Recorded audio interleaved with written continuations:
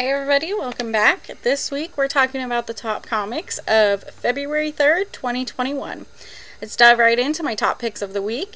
It is a very big week this week, so hang in there with me while we talk about some of the highlights. But just keep it in mind, go ahead and subscribe, like the video, comment if you like, and let's get right into it. So to kick off the week, I am going to just group all of the Star Wars comics together. So Star Wars Adventures number 3, Star Wars High Republic number 2, and Star Wars High Republic Adventures number 1 all come out this week. Check them out. They all seem very fun, they all seem really great, but Star Wars this week is on fire. Star Wars is always on fire. After The Mandalorian ended its season, it has just consistently been hot. Once High Republic number 1 came out, hot. High Republic number 1 second print, sold out, and it just keeps going out from here. That Star Wars Adventures number 3 has a really cool Obi-Wan Kenobi cover, which people could lead into the series. It also has a really cool Darth Maul variant. Star Wars High Republic number 2 has a regular cover, plus a 1 in 25, which is already going for an outstanding $100 on eBay. And the Star Wars High Republic Adventures number 1 has a cover A and a very cute 1 in 10 Yoda cover, and that cover is already selling for $25 on eBay. So good luck hunting for those ones. They're going to be a little tough to find, a little easier to find than number 1 of the High Republic, but it is a very special week for Star Wars, and I just want to highlight that. Next pick is going to be Deep Beyond number 1. It is a New Image number 1 title. It's written by Mirka Andolfo and David Goy. And Mirka Andolfo is one of my favorite writers slash artists to this date right now. I think she just does some really unique work. And this one actually sounds really fantastic. They're going to be doing art by Andrea Broccanardo, who is the artist of Star Wars Dr. Aphra.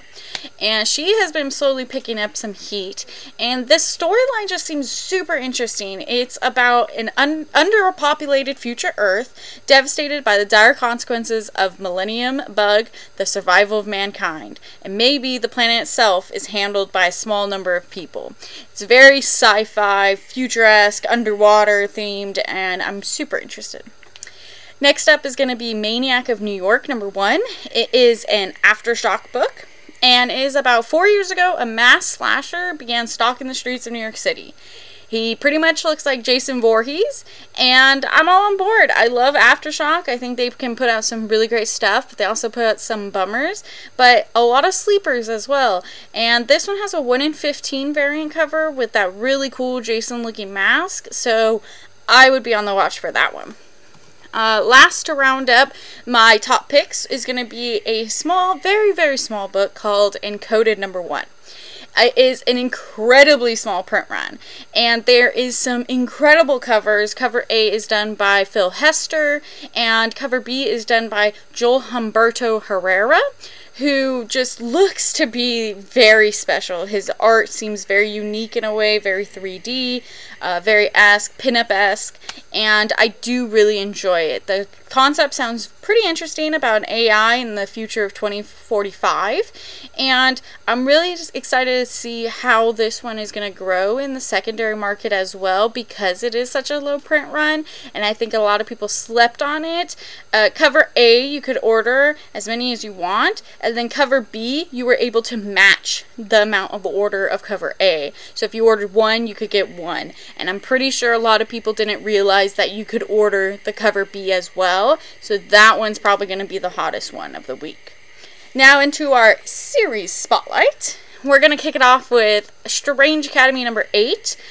After the last issue that came out last Wednesday, holy cow, I am excited to see how this one ends up, and we are going to see what happens to Doyle, who, yeah, don't want to spoil too much, but keep reading that Strange Academy. Scotty Young, Humberto Ramos, fantastic team. Sonia Versal's on my series spotlight this week. Has tons of first appearance of different red Sonias. Blue Sonia, Green Sonia, Hellspawn Sonia.